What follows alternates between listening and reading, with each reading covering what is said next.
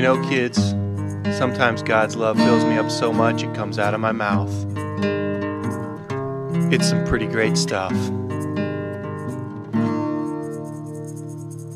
And praise the Lord for necrotizing fasciitis. I know it's part of your grand design. Keep the atheists in line, and thank you for the tsunami that washed up 500,000 bloated, rotting, nonbelieving corpses. Smart work. That was awesome. Awesome indeed. Thanks, God. If you had all the power in the universe, would you do what you should? If you were God, would you be good? Of course you would. Can I get a hallelujah? Hallelujah. For child abuse.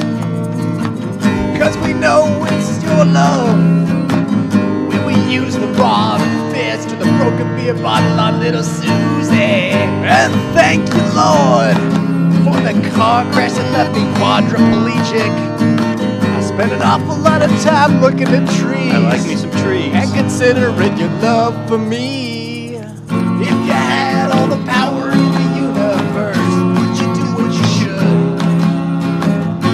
If you were God, would you be good?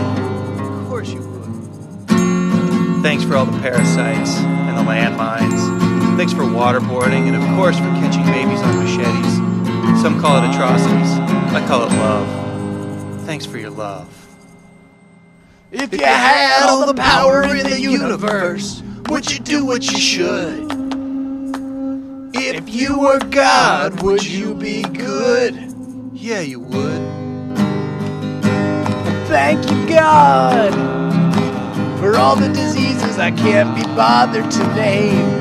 Thank you especially for trichinosis.